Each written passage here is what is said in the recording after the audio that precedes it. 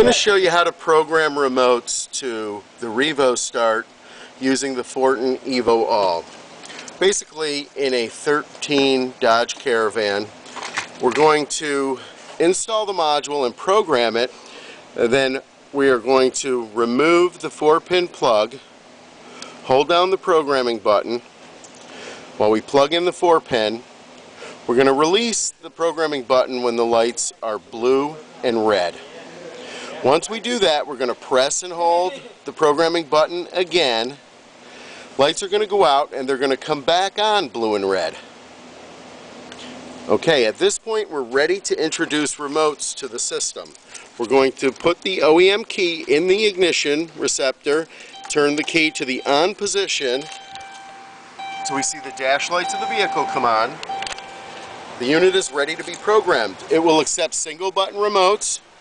Once you have it in program mode, you press and hold the remote button until the lights blink on the EVO. And it will also accept a 5-button remote.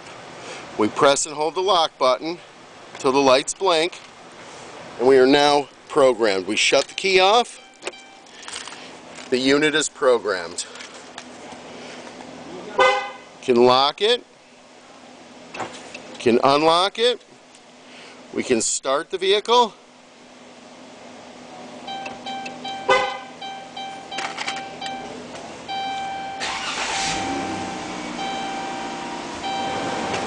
And we can also shut it off.